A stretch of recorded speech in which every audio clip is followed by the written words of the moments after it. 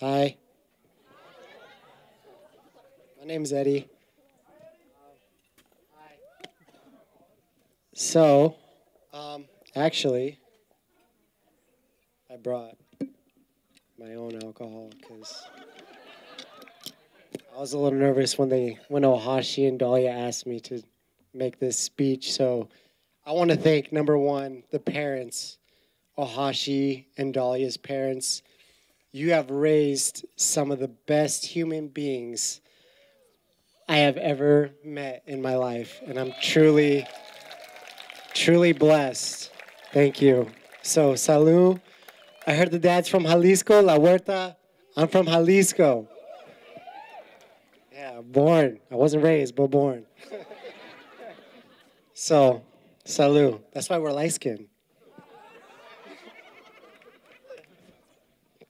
Um, but to Dahlia and Ohashi, I just want to say that I've known them for many years, and we can all say we're here because of me.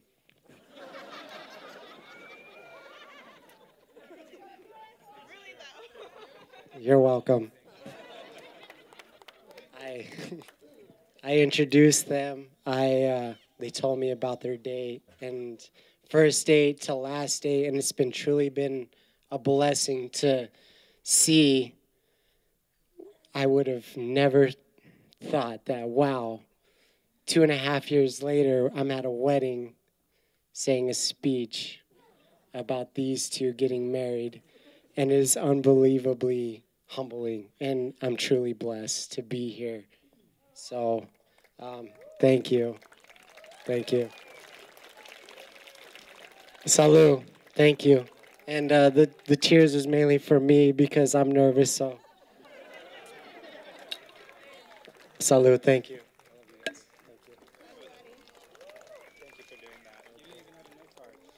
I'm not the most social person, um, but I have had the pleasure of knowing John. I'm married to his sister, and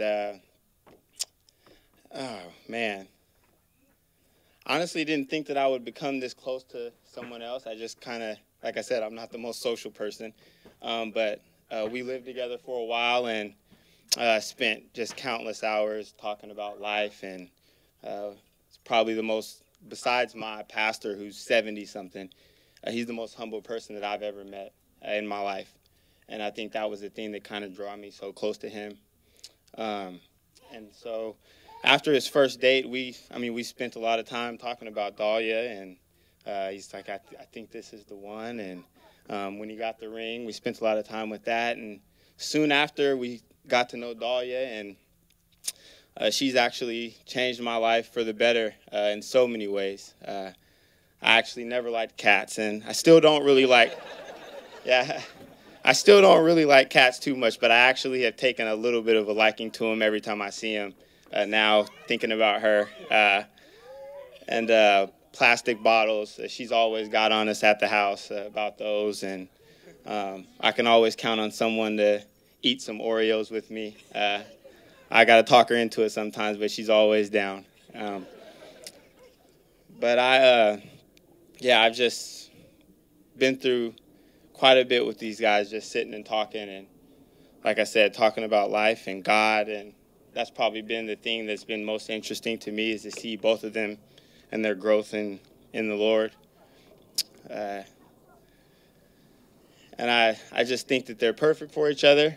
I think that a lot of the times they would, people will say that they're getting ready to embark on something that's really difficult and supposed to be hard, but I think there are two people that I can say that if they put each other first, I think it'll be the easiest thing that they've ever done, as it should be, and as I think it will. So I love them a lot, and just thank you for having me. And uh, my life and Christy's life and Mama's life are blessed to have you guys in it. So thank you. Love you guys, man.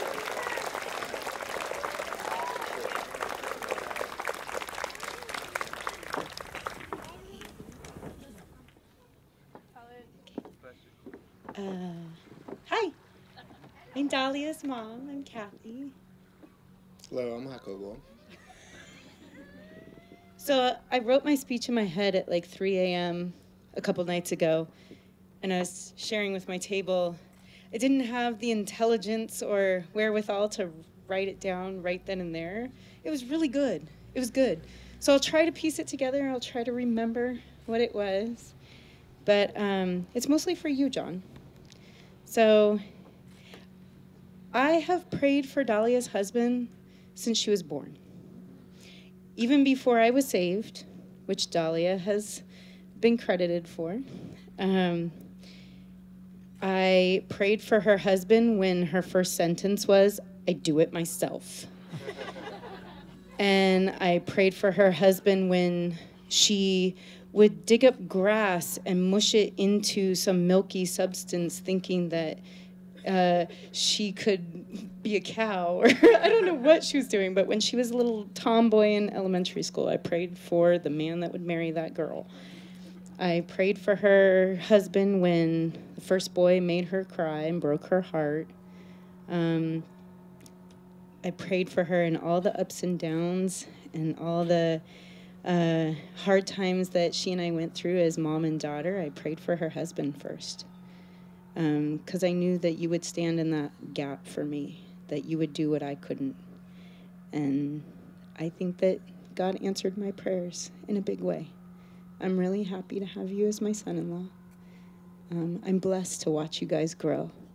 You guys have taught me a lot about who I am as a wife and who I am as a mother and who I get to be as a mother to you, John, and a grandma later, or whatever it turns out to be. You guys have taught me to be more open, to laugh a little bit more, to be a little bit more romantic than I naturally am. I'm sorry. And to maybe write things down when I think of really good stuff at 3 a.m. So there was probably a whole lot more to that, but I've been praying for you for a long time, John, and I'm going to keep praying for you for every day that I'm still on this earth. So I'm glad to have you. Welcome to the family. I'm excited to do family with you now. Cheers.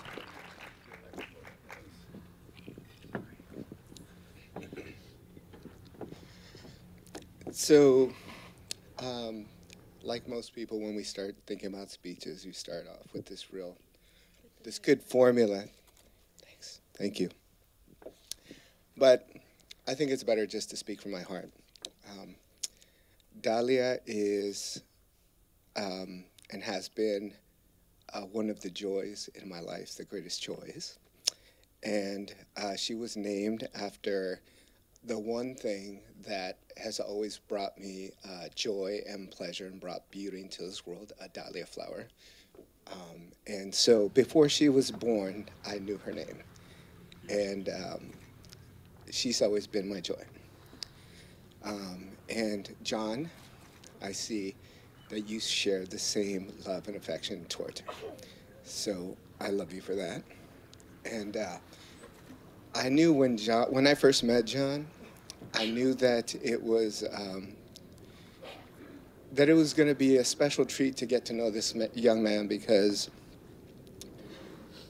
his please and thank yous and yes sirs and no sirs are sincere. They're from the heart. There's young men who learn to mind their manners and be courteous and respectful, but when you hear that from John, it's from the core. And so when I met him and I spent some time with him, I knew that he was a real deal, and that should this moment come, that I'd be more than happy. And here we are. But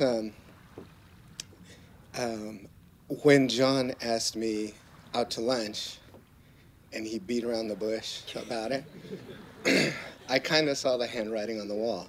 And but I was giddy. I was like a girl being asked to the prom. I was like, oh my gosh, we're going out to lunch.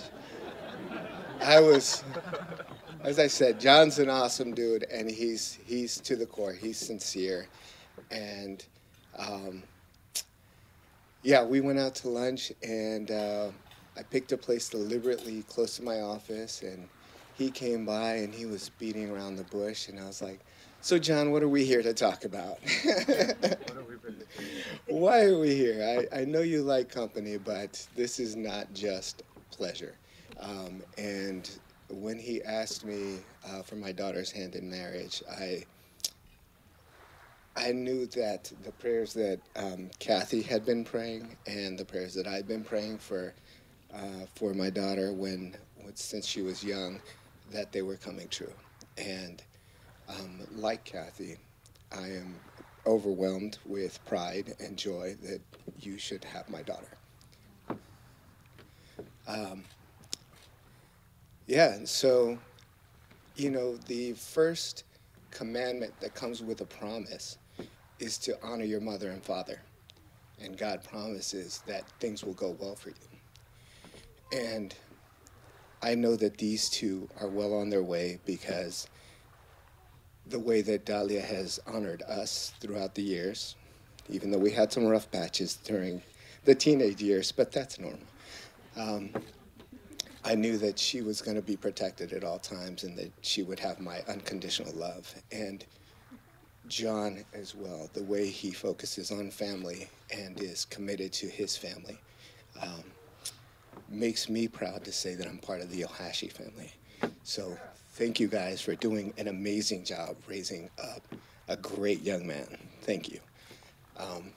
So with that being said, welcome to the family, and we love you, and we can't wait to see what God has in store for you. I know it's going to be great. And so, cheers.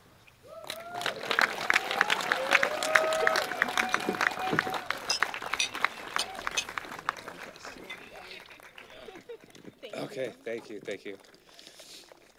Whew, that's a lot. It's a lot to take in right now. It's like my fourth time crying in a while. All right, well, thank you all for being here. I'm going to get to the point, sticking to the script. I'm not going to meander off. That's a word. All right. Well, thank you all for being here tonight to celebrate with Dahlia and I. We are so grateful for each and every one of you, and we love you all. The year leading up to this day has been transformative for us, and the unique support and time invested from all of you is such a blessing.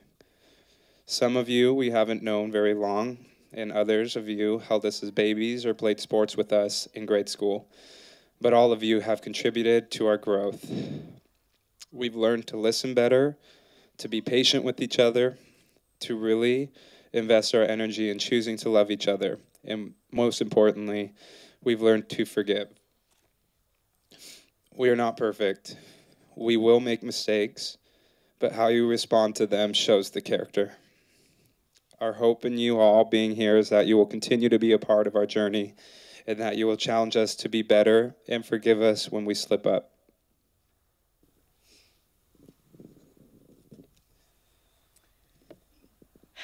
Thank you all for being here. I really hope you're enjoying your night, and I hope that you continue to enjoy the rest of the night.